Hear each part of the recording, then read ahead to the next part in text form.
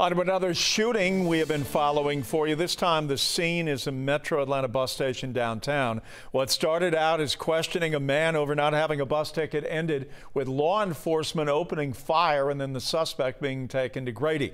The shooting happened just before 5 a.m. at the Greyhound station along Forsyth Street Southwest. With more, here is 11 Alive's Eric Murphy.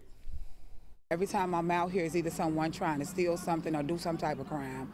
Just before 5 a.m. Sunday morning, Atlanta police say someone described as an unruly individual was inside the Greyhound bus station on Forsyth. The commotion was centered on not having a bus ticket. Two APD officers moonlighting as security guards walked up to the man and started talking with him. However, things quickly escalated.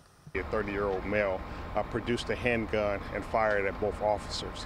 One officer did return fire, striking the individual, and right now he is at Grady Hospital. There's no word yet on specifics to the suspect's condition, except that APD says it's now stabilized.